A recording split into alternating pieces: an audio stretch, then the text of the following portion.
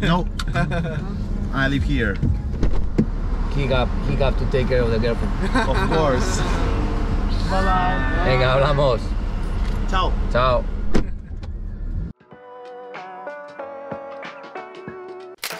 Hey. Hey, record these guys.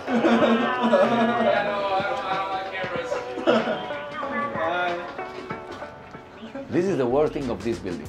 We have 2 elevators, but there's no one button that you can call and the system controls. So there's people that sometimes they call both. Yeah. You are going down, then it stops. Nobody. It stops. Nobody. I did it this. One day I stopped 4 times. Nobody. It's like, so I always try to call only one. Yeah.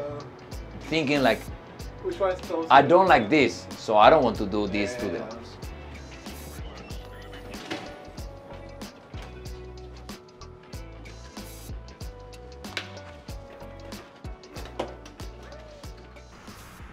Pepper fried, big stick, and strawberries with yogurt. Paul is going to say that I don't eat too much. But we don't have to eat too much. The real thing is the style of food that we have the habit to eat in Spain. Here is not the same because if I want to eat pasta, I cook pasta. If I want to eat like some fish or something like that, I cook on the way that I like. And this is for me the real thing. And at the same time, when you come home and you start like cooking, you relax. Yeah. On the way that we eat, our stomachs is like we train our stomachs. So that's why, for example, I don't eat too much rice because I don't feel like really good eating too much rice. Asia, Europe is different. When I go to the States, my stomach used to be really bad because it's like everything have a lot of sugar. I remember, especially when I was in Japan, like how much they take care of the food, having to try to have like fresh products and everything helps a lot. But like daily life is like really easy to. Maybe it's boring because you repeat the same things, but we have to be thinking like this is not to a restaurant. I don't know how people, when they go outside, how much they repeat the kind of food. There's one thing that I like to do every week is once a week I go to eat sushi. It's not a special sushi place, but it's something that I know that I'm not going to cook. So go outside to eat something that you don't cook always is.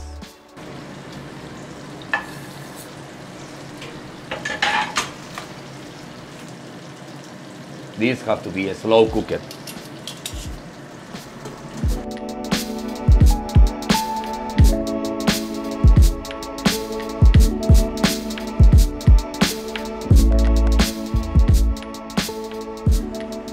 This is another thing that I'm surprised here because you can find like good and fresh food, and people go like a lot to the McDonald's.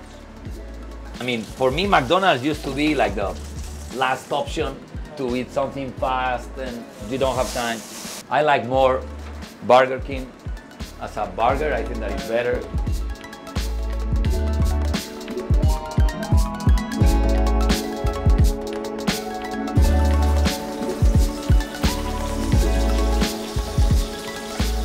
Japan, for some things, is like they waste plastic for everything. Plastic bags for everything. 7-Eleven, you buy something small, plastic bag. I was like, no, I don't need. But here for me, it's happened the same. When I go to buy fruit and like this, they gave me always plastic bag, and I'm trying to go with the one and reuse. I like to go with my bag because I really feel like, come on, why plastic? And then you see the sea full of plastics. And I don't cook too much, so.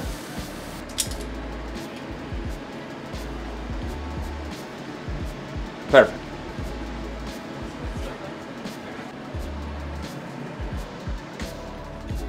Time to eat. This, in Spain, when I cook like this, is like bubble gum when you eat, and I like.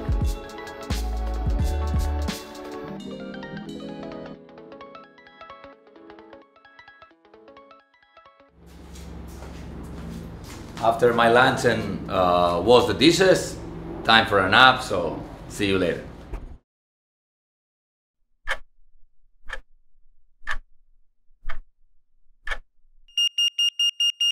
Okay, so I mean, this is a little bit my living room. I used to spend time, and especially my naps, on the sofa, watch the TV. Not too much. Most of the time, I watch like some news from Spain, the Pili games, and used to be between the sofa, between the table where I have the lunch, the dinner, computer when I work, especially the days after games when I'm working on the post-game video. Used to spend most of my time here at home. I have a second room. It's waiting to my brother. It's coming next month to visit me. Especially with the flag of the Basque country. It's my region, is where I'm born. Is a lot of times when I say to the people that I'm not a Spanish, it's because I really don't feel like Spanish. We have a little bit different. I say a lot of times how we have different language, different culture. That's why I feel really proud to be Basque, and I keep the flag with me every time that I travel. And the main room, there's nothing. I only come here to sleep. 9:30 to 6 a.m. This is my place to be sleeping. Nothing more. And especially the only thing that I try is I have the window open most of the time of the day to try to clean the air and have, especially renewing the air, to have everything like clean. And now, let's go to work.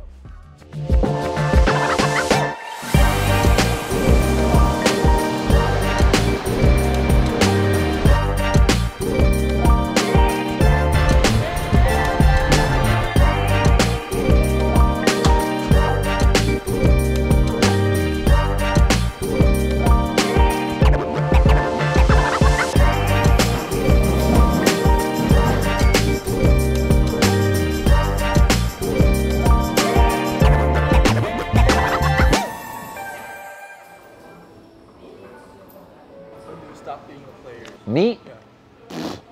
Long time ago. I mean, in Spain, play pro is, you have to be really good. Oh, okay. So that's not easy.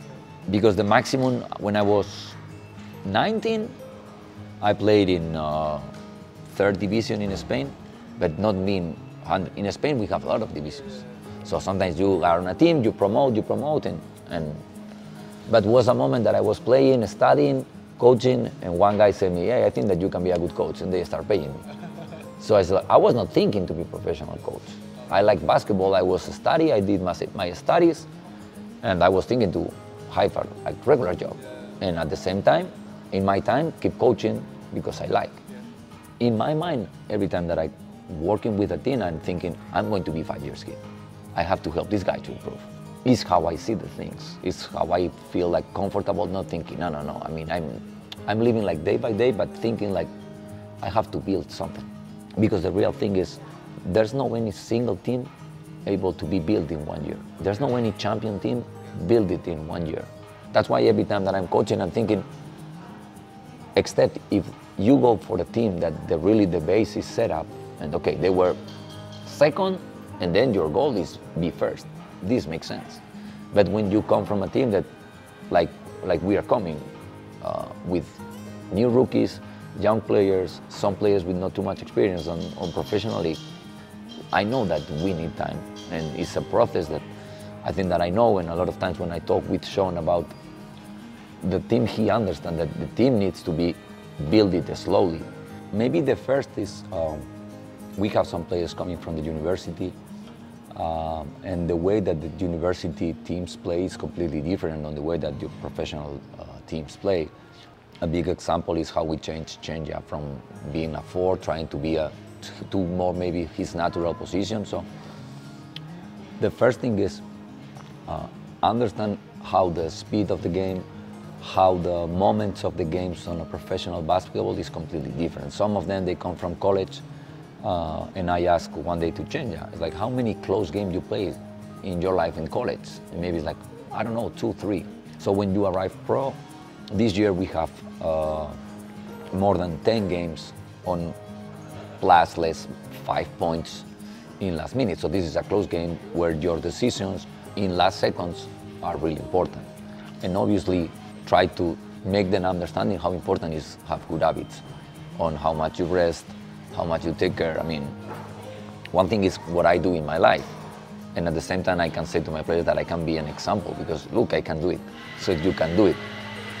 And this is maybe the first point, and slowly try to teach them on how to play, how to take better decisions, because the level of the decisions that we take on a game can be the difference to win one game by 2 points or lose by 2 points. I think that coaches and players, 95% of the time, they are never friends. And they don't have to be friends. Like when you work on a company, you don't have to be friend of your colleague. You have to be working and go for that. Exactly the same the players. Players don't have to be friends. Players have to understand that they are professional, they have to do a job as better as they can to be good for the team that they are playing and for their own careers. The only thing that I like is when I coach a player and I finish my career with this player, is I want to hear it from my player that say like, I was honest with him, I was treating him good, being kind, being respectful. I hope that he said like, I teach him something. Nothing more than this. I don't have personal goals on this because I learned that I'm never going to be coaching on the place that I want. I'm going to be coaching on the place that they want me. So I don't have a chance to choose. Sometimes someone have a goal of, I want to work on this company and start sending like your curriculum. My goal is trying to be better, keep coaching, and if I still have energy to be traveling far from my home, I will keep working. It's going to depend if someone thinks like I'm good enough for his team, for his national team, never depends on me. I have one thing clear, as better you work, you can arrive to better positions, but you have to try to do your best and don't be thinking in the future. I'm not thinking in more than the pilots at this moment because this is where I am. So I have to give back all this confidence that they gave me. And dreams, if I have to dream, always we will dream big. So where do you want to coach? I want to be NBA champion, we can say. But this is a dream. If it's a dream, but the real thing is, it's not really something in our hands.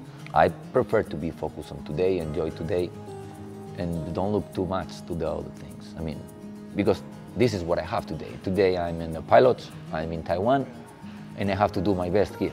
Where I'm going to be, honestly, don't depend on me. Depend on someone take the phone, hey, we have this offer for you. This is how I feel. I mean, I appreciate a lot, but I can only say thank you. When people say, okay, thank you. I mean, it's appreciate it, but nothing more. I mean, it's a little bit, it's embarrassment a little bit. But it's not in my hands. I can't control what. At the same time that I cannot control if you think bad about me, I cannot control if you think good. Obviously, I'm happy when people think something good but at the same time, it's like, okay, but I mean, I cannot do nothing on that. Only say thank you and if they give me something, say thank you. If they want a picture, say of course. And mira, ahí tengo un sequito abajo. Mira, mamá. Mamá. Mira, mira el sequito. El sequito.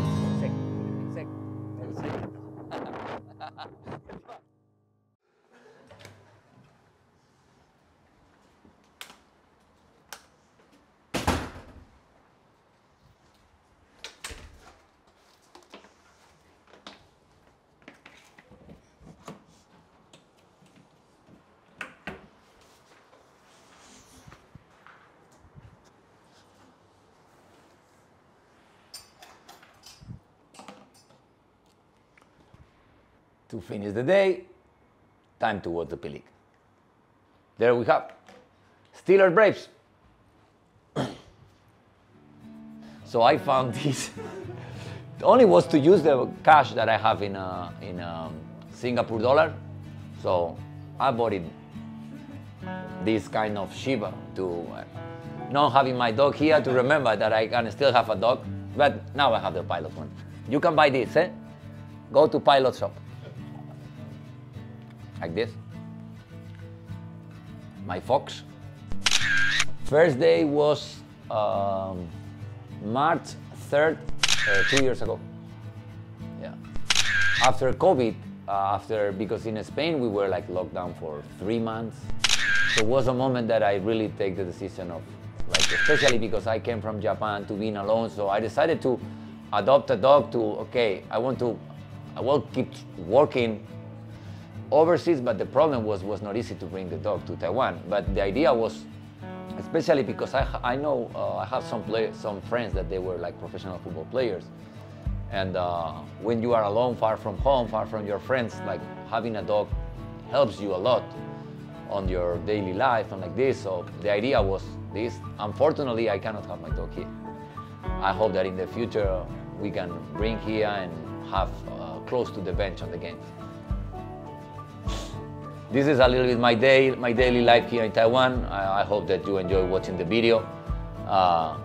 And I'm not going to say to all of you to wake up early to go to the gym, but I'm going to say to most of you to try to having like healthy life and doing a sport, because it's really good. And of course, keep supporting the Pilot. Thank you for your time.